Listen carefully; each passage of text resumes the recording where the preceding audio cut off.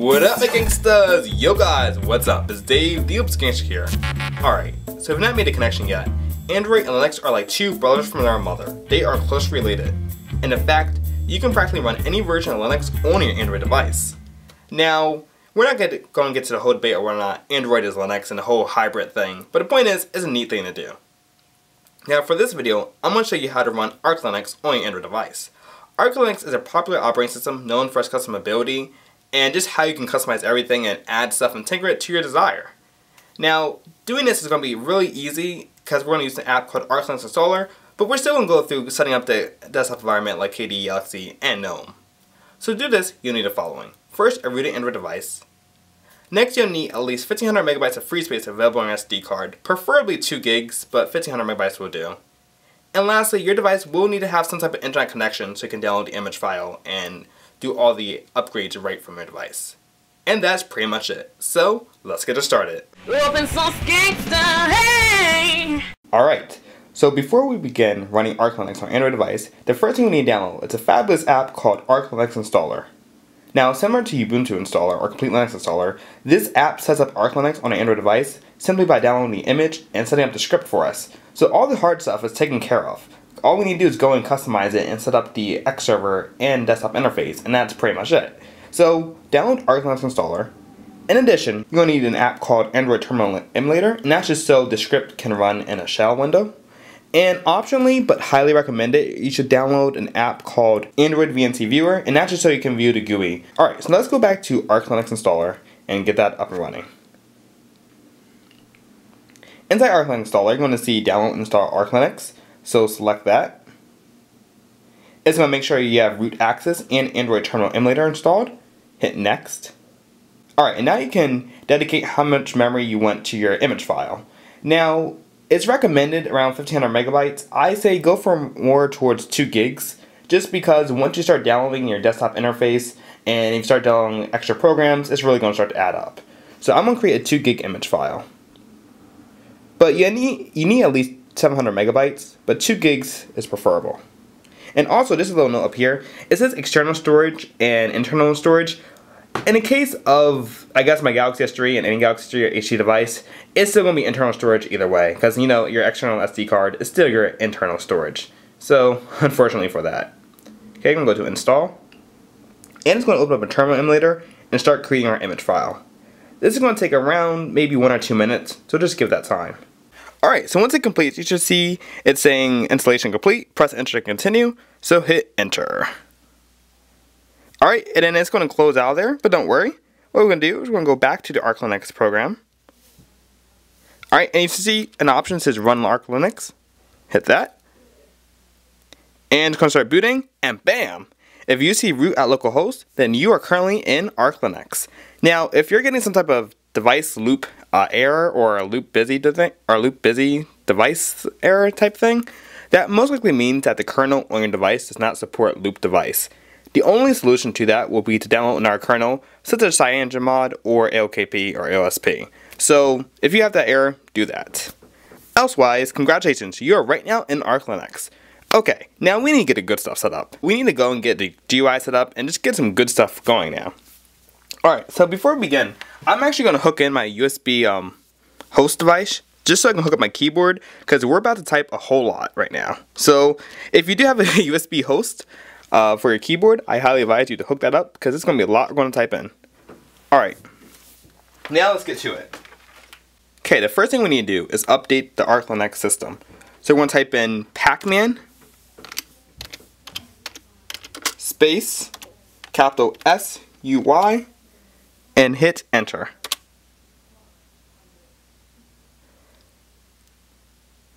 And then hit yes and hit enter. Y for yes and enter, and it's going to update our pacman system.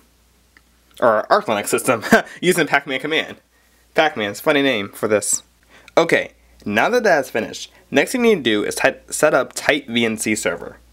So what you're going to do is type in pacman space dash capital S tight VNC space xorg space fonts MSC. Hit enter, hit yes. And now it's going to download and install type VNC Server. Alright, so now that that's finished, next thing we need to do is export our home and user variables. And trust me, it's easier than what it sounds. What you want to do is type in export home in all capitals, root, and hit enter. Now you want to do is type in export user in all capitals, root, and then hit enter. Alright, so now that you've done that, next thing we need to do is export our display. So then once again, type in export display in all capitals, equals, quotations, colon, 1, and quotes. There you go. I'm actually trying to hold a keyboard and type at the same time, so this is becoming very cumbersome. Alright, cool. Now, let's export our VNC server. Or not export it. Oh, don't do that. Let's actually set up our VNC server. Geometry. So VNC server space dash geometry. Hopefully I spelled that right. Space 1280 by 720. And of course, if your resolution on your phone is different, you can type in or substitute these values for your phone's resolution. And then enter.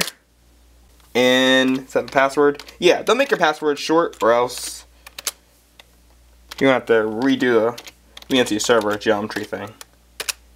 Alright, and now we don't want to be only password. Enter. Okay, great. Alright, now we just did most of the hard stuff. We export our variables, we set up type VNC server, we downloaded and installed it. Now what we need to do is set up a desktop environment. Now, here's the thing. You have a couple of choices when it comes to desktop environment. If you like it fast and flexible, then I highly suggest that you download LXDE.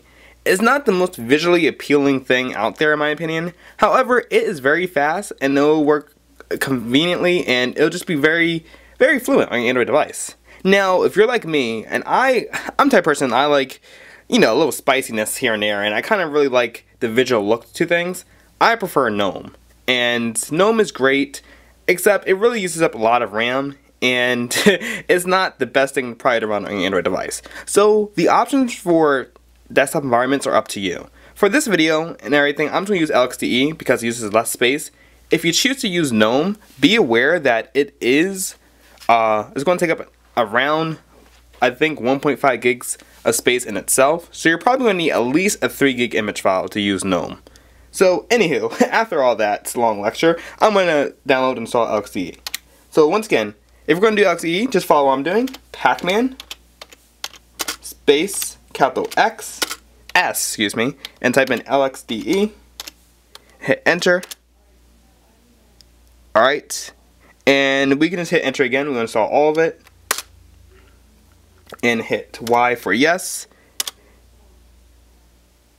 And as you can see, it's going to take a little bit to install it, so just give that another minute to install. Alright, now we're just a few steps away until we can run Arch Linux.